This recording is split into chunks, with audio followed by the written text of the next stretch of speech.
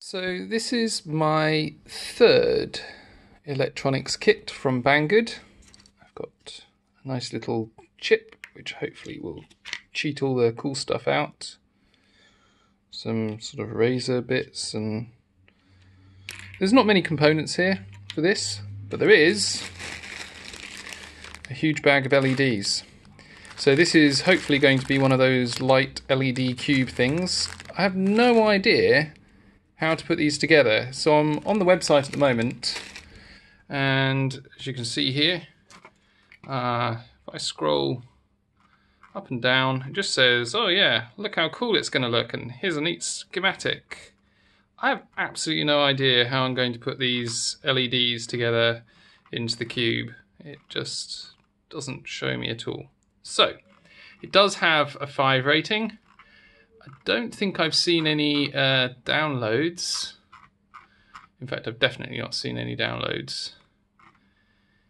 So, it'll be to YouTube to go and have a look, and maybe even this video will show me how to do that. Anyway, I'll crack on and see how I get on. Hey. So I've got the electronics soldered.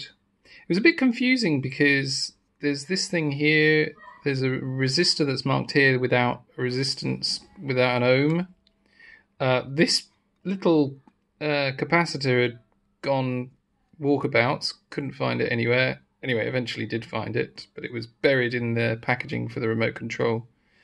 But yeah, so as you can see, I've wired that up. I've started doing the LEDs. I'm testing as I'm going, so every sort of 4 or so LEDs I'm turning it on, it has a buzzer on it, which is so bloody annoying. It's really loud and pitchy. Anyway, my soldering is really bloody awful. You can probably see it's all wonky. None of it's lined up. But it'll do. That's all I care about. There really aren't any instructions online. Certainly not from Banggood anyway. There's a gentleman here, Bas van der Schoes. Anyway, his video here. So how to build the 4x4 LED cube kit with remote from eBay part 2. So the part 1 kind of goes over the bit of building the PCB, but the part 2 is the one that shows you how to actually put the LED cube on top, because there really aren't any clues. The overriding rule is that with the power pins on this side, so you've got the power that goes in this side on your left hand side, you need to position these so that the long pin in the middle points this way and then back this way, and that the longer leg is always on the bottom. So they're labelled P04, P05, P06. So P04 is here.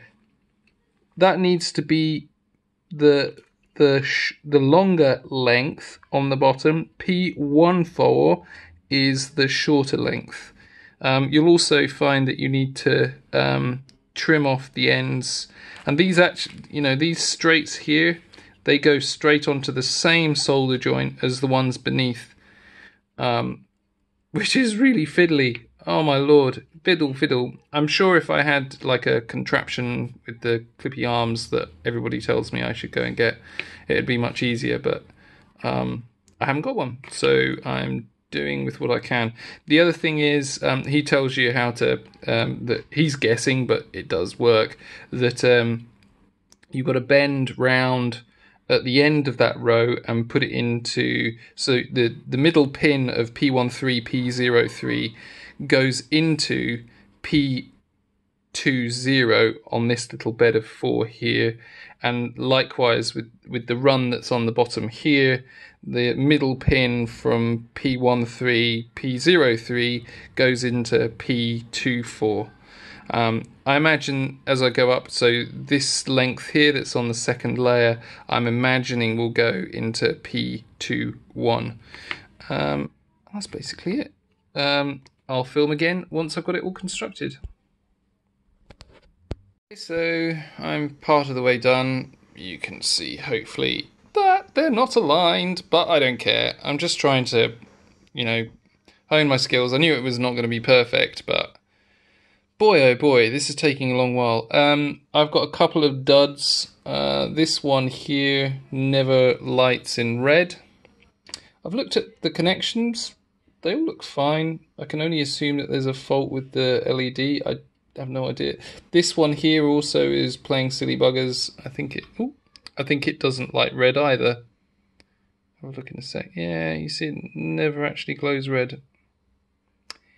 A bit annoying, but in the grand scheme of things, it's okay.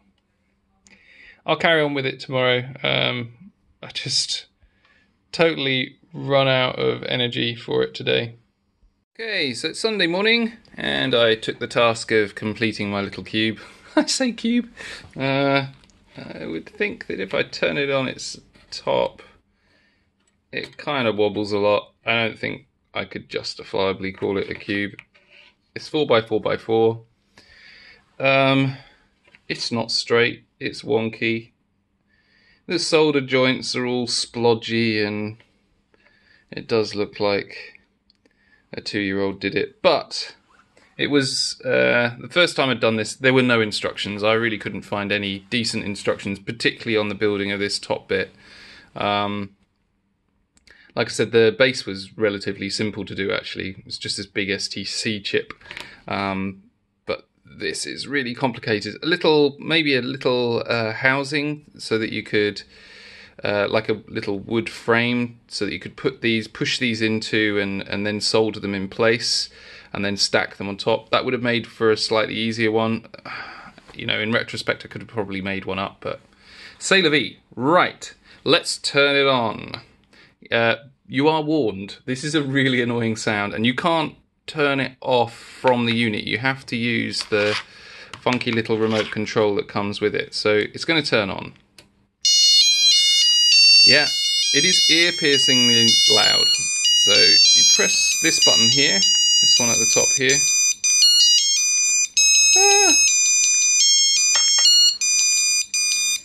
Oh.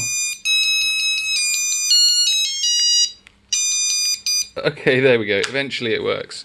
Yeah, so it kind of works. It does what it's supposed to do. It keeps going through these. I wish it would stay on one pattern for a bit longer. It just keeps cycling really, really quickly. I kind of thought that maybe the buttons on here, you'd be able to pick the specific one that you wanted it to stay on, but most of them, you can press this button here and it seems to do it slightly more slowly, or the pattern changes slightly. I haven't really played around with it very much. The kids love it.